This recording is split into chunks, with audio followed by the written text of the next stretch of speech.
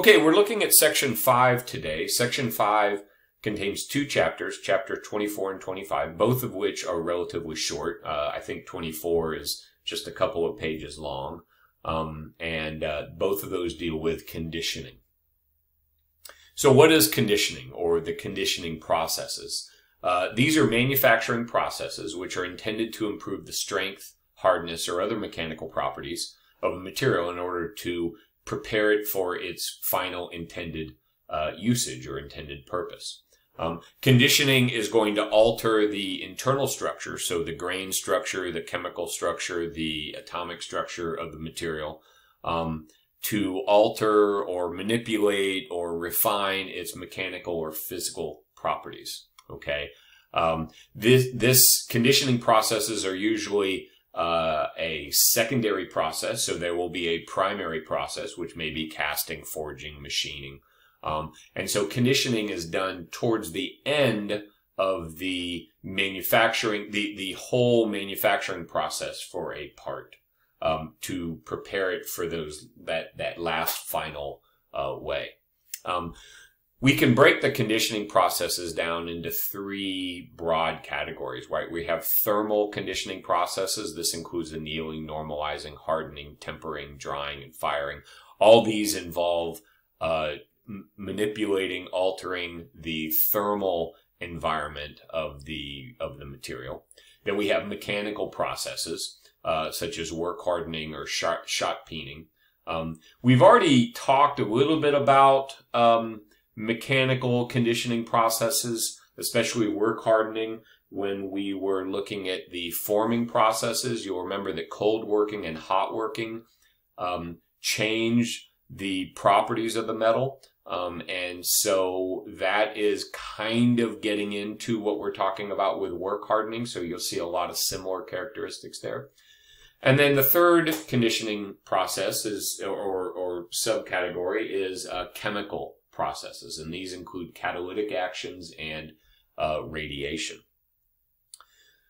When we talk about the properties that we're trying to change or alter or manipulate in a conditioning process, we talk about we're looking at the 6 categories of material properties. So that's elasticity, ductility, strength, toughness, hardness, and then we're going to talk a little bit about moisture content too. We don't usually talk about that with metals, but when you're talking about wood, and think about dried lumber versus fresh green lumber versus lumber that has been treated so that it can be outside, like for decking and stuff.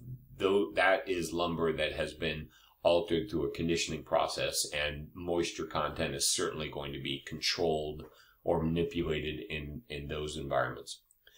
We can further break down strength to the different types of strength, or the different forces that an object, a material, can be exposed to, and these would be tensile strength, compressive strength, shear strength, and torsion strength. Right, so we can manipulate or strengthen an object against tensile forces and not compressive forces, and vice versa. So we remember these forces, we can think of them as or think of how the forces act on a body in order to generate these types of forces. So for example, tensile strength is a material's ability to withstand being pulled apart. Okay, that's tensile strength. Tension is when you're trying to pull something apart. Compressive strength is strength that works in the opposite direction. So it's strength that opposes compression.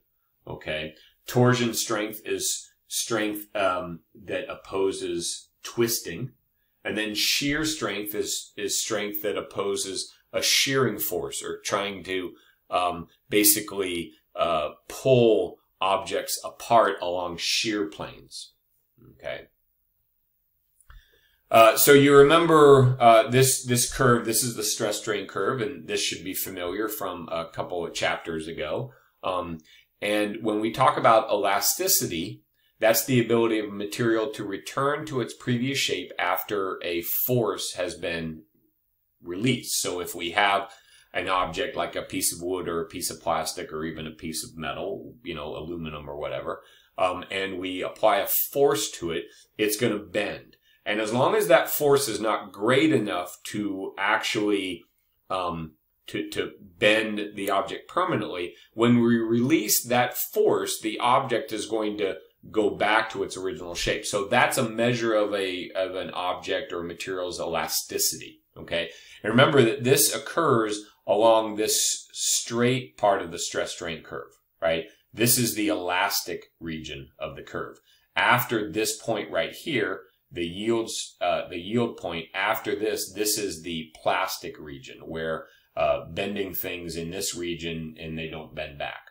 Okay, the slope of this line indicates the degree of elasticity of a material. So we can look at an object that has, you know, a curve like this. This is going to be basically a plastic material, right? It doesn't have a lot of elasticity in it. You can see that part is very minimal, but it has a very, elongated plastic region. So that's going to be an object that or a material, when we bend it, it's not going to go back to its original shape, but it can bend for a long time.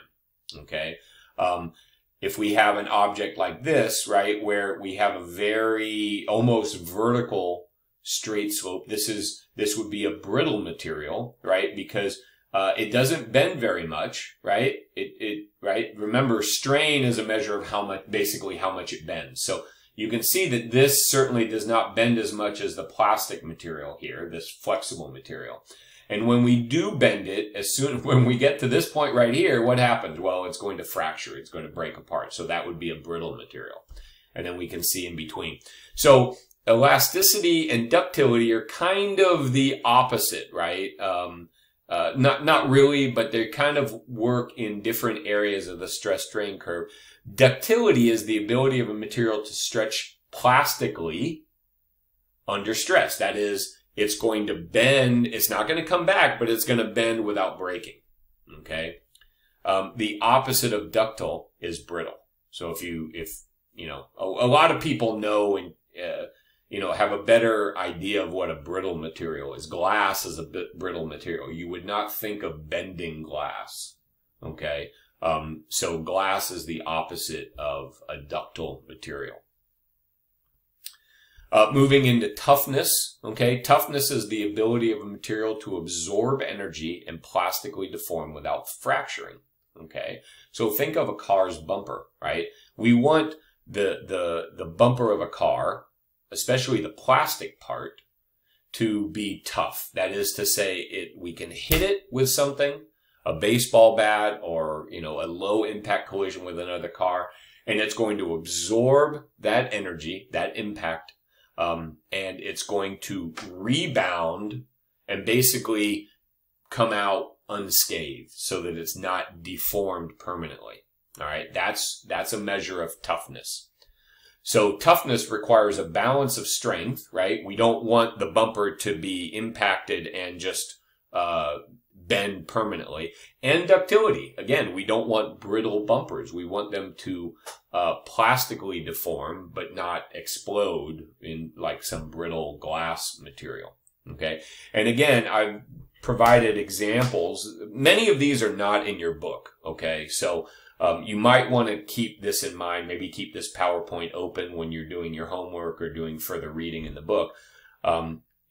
I took these from different resources, but this stress strain curve kind of shows an example of very little toughness, right? This blue area, it's not very tough. Why? Because this point right here means that it's fractured, right? So it fractures with very little strain. Right? And again, remember, strain is basically how much it deforms or bends. Okay. So here we can see from 0 to this much bending and the material fractures. So an example of this would be like ceramic, like a ceramic cup.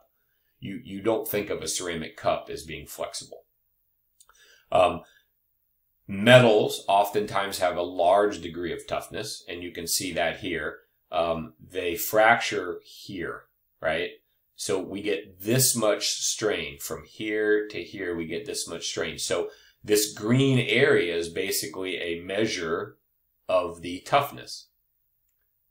And very, very small toughness here, we don't get a lot of the ability to withstand stress, right? So that's what this is saying. It's going to bend, but as soon as you apply a stress that's too high, right, a force that's too high, it's going to tear apart. All right, so this is very unreinforced polymers. So in this chart, I've just thrown in some examples. These are all metals, but this kind of sums up what we were just talking about. A brittle material is going to have a stress strain curve that looks like that, just a straight line, and then it fractures. A ductile material is going to have a more traditional, more typical looking stress strain curve where we have a straight line for the elastic portion, and then we go into the plastic portion here, right? And then it fractures. This would be a ductile material. And then a plastic material is one that is basically just going to continue to bend, right? And not return, right? You can see the elastic region is minimal, and then it's going to just bend. And then some common metals in here. So we have aluminum. Look at aluminum. Aluminum is kind of looks a lot like a brittle material, right? We have a very high, very steep elastic portion of the curve. And then as it comes over, it's going to strain and then bend. Okay. Pure aluminum, right? That doesn't have any impurities in it, that doesn't have any other atoms or materials that are going to make it an alloy, is basically a plastic material, right? Look at that. That's a plastic material. And you can see some of the other ones. This is magnesium, mild steel, molybdenum. Okay. Notice gray cast iron just kind of fractures right there. It doesn't have a high degree of strain, right? So that would be a kind of a brittle material, right? It's going to go up here. It's going to bend slightly, right? And then it's going to break. I've put together this chart to kind of give you an idea of how each common material behaves in terms of these material properties: elasticity, toughness, brittleness, ductility, malleability, and hardness. Okay, so and like I said, many of you are going to have a kind of a good feeling about this already. Some of these materials, certainly aluminum, you know, we've all held aluminum cans and things like that. And so you kind of know that aluminum is not very tough. You know, it's relatively ductile. Look at this. Its hardness is minimal, right? It's not very hard. That makes sense. Tool steel is very hard, extremely hard, right? So it's more elasticity. Look at that. Aluminum alloy is one of the more elastic of the metals, right? So you are going to be able to bend that a lot without it breaking. Okay. And the other ones in here. So this, again, this is taken out of, this is not in your textbook. This is from a whole bunch of other resources. Actually, I put this together from a lot of different resources, to just help give you a good feeling about where each common material sits on these material property, spectrum. So looking at the conditioning processes, why do we do a conditioning process? Well, one, we want to improve formability and machinability. So that means we want to be able to, we want to soften it so that we can machine it or form it easier. Okay, that's going to require less energy, less force. You know, it may improve the properties of the material. We want to remove, the second reason we want to remove internal stresses that are built up during production processes. You remember with casting, that we have issues with internal stresses that can be hidden in a cast object. When we cast it, these stresses get built up in it and they need to be released, and that can be dangerous, right? And so we want to relieve those, and one of the ways we can do that is through conditioning processes, typically thermal conditioning processes. And then finally, we want to add a desired mechanical or physical property. So even after we finish doing our primary manufacturing operation, casting, forging, machining, whatever it is, we might want to harden the material or soften the material for that matter, for its intended final usage. And so those are the three main reasons why we do conditioning processes. How we do is the process itself is, first we want to establish the desired material properties. What do we want the final product, the final part, the final assembly, what does it need to have in terms of its physical property? What kind of environment is it going to work in? How long is it going to work? What forces, thermal environment is it going to be involved in? What happens if it fails? Do we need to protect against failure? How do we protect against failure? So all those things go into step number one. Then that leads to step number two, which is we determine the changes needed to develop the property. So basically, once we say, okay, we need this material to be more ductile, then there's kind of a recipe for how we achieve that improved ductility, and that's step two. And then finally, step three, we select the process to yield these properties. All right, so what are these thermal conditioning processes? Well, first we have heat treating, okay? Heat treating is a thermal conditioning process intended to relieve internal stresses, produce a refined or uniform grain size, change the surface chemistry, or strengthen the material. Now, this should be very familiar with you from our previous section 4, where we were dealing with forming operations, specifically hot working and cold working materials, where basically those processes are heat treating. In addition to forming the part, they are also heat treating the material. The heat treating variables, what we have that we can manipulate, are the temperature, how high the temperature is or how cold the temperature is.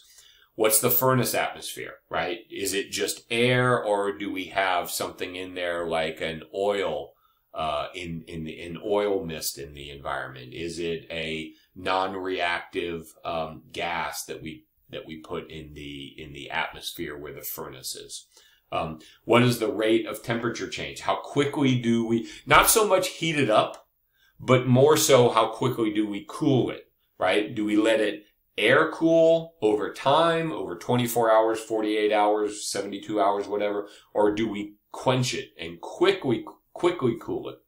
And then what is the duration of the heating and cooling? And many times this can be a cycling process where we heat it, cool it, heat it, cool it, heat it, cool it to get that desired heat treating or conditioning effect.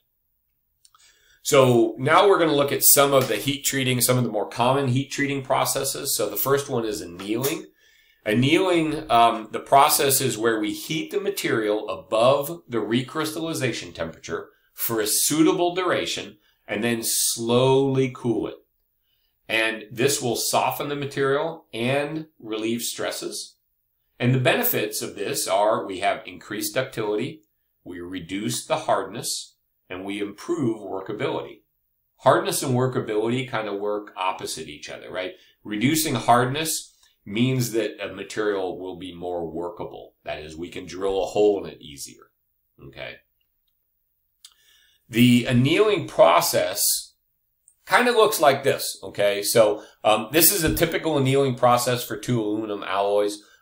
This is time on the x-axis, and you can think of temperature on the y-axis here. All right, so we're going to ramp up the temperature for 1.5 hours to about 400 degrees, 413 degrees Celsius. Then we're going to hold that temperature for an hour, And then we're going to slowly cool it down for 5.5 hours, 5.5 hours to 260 degrees Celsius. And then we're going to cool it with a fan to the ambient room temperature. So that's a typical annealing process. Okay. And then the conditioning effects for high carbon steel, you know, we can see that here, and you want to look at the annealing one. So this is just cold drawn, right? And notice the slope of this line is pretty much straight up, right? So it's kind of a brittle metal. And it doesn't have a large plastic region, right? It fractures right here, right? Cold rolling will elong that a little bit, but when we do stress relief annealing, notice that it changes the curve right here, right? It decreases this amount, and it kind of pulls this, it stretches this out a bit. And if we do a recrystallization annealing, it increases strain, allowable strain even further. And spheroidizing annealing, sorry, that's tough to say, is another form of annealing, and that will really increase the amount of strain before we get material failure. Okay, so these are high carbon steels that we're looking at here, and this example is aluminum alloy. So again, not in your book. This is just taken from other resources. Normalization is a thermal conditioning process where we heat the steel above its critical temperature, typically about 1500 to 1800 degrees Fahrenheit, so pretty hot, and we hold it for a period of time, and then we air cool it, right? So here, we're heating it up and just holding it at that temperature. This will help to remove impurities and improve strength and hardness. The benefits are that it's going to relieve internal stresses. All of the heat treating relieves internal stresses. It's going to refine the grain structure, and it's going to improve machinability. Hardening is a process by which we heat the alloy above its critical temperature, again, about 15 to 1800 degrees Fahrenheit, then rapidly cool it, right? So remember the difference here. Look at normalization, and then air cooling it, right? So much slower. So here we're going to rapidly cool it. The material may be cooled in air or quenched, and sometimes it's even cooled in oil, right? And if you watch Forged in Fire, that's the preferred method for hardening a blade. And you'll remember that if the judges see a contestant that water cools, the judges freak out, because that's going to create a very brittle blade. The reasons why we harden a material is to improve strength and hardness. Hardness is kind of a no-brainer, right? We improve hardness by hardening. The benefits are we refine the grain structure, we give maximum hardness and tensile strength, and produce minimum ductility, right? So when we harden a material, it's going to get hard. That means it's going to get more brittle. Its ductility is going to go down. Okay. So you kind of have to pick and choose what you're doing. Some other thermal conditioning include austenizing, carburizing, and tempering. Okay. I'll let you read all these, right? We'll move on to some of the mechanical properties then. Mechanical conditioning processes are applied to a material, and it affects its material properties. And these include forming processes. So forging, drawing, bending, etc. All of these are mechanical conditioning processes, in addition to shaping the material, shaping the metal. These processes cause internal structure of the materials to change. Typically, the material becomes harder and more brittle. All right. This process is called work hardening. It's hardening through working the material. Shop peening is an example of a work hardening process that is not a forming process, right? Shop peening. And shop peening is a cold working process because we're we're basically shooting or blasting a surface with small particles. They can be glass, metal, ceramic, other materials to cause plastic deformation. Okay, so a shot-peened object will have, slight dimples in the surface of it. This is a cold working process. And this helps to relieve tensile strength or stress. It increases fatigue life. It's generally for strengthening a material. Here's some examples of shot peening. Right, so you can see that we're shooting a material out of it, and what happens. So we are plastically deforming, right? We're permanently deforming the material, right? And you can see it on the surface right there. What happens to it? It becomes dimpled. The degree of dimpling can be minimal, or it can be, a little bit larger. Obviously, that has to be factored into the appearance of the material.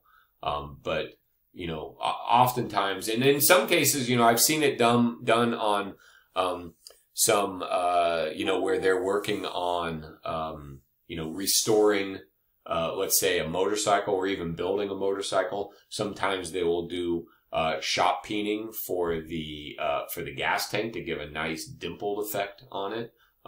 So it can have a cosmetic appearance that is desirable in some cases to some people. All right. So that is chapter 24, an overview of the conditioning process. With chapter 25, we're going to get more detailed into that.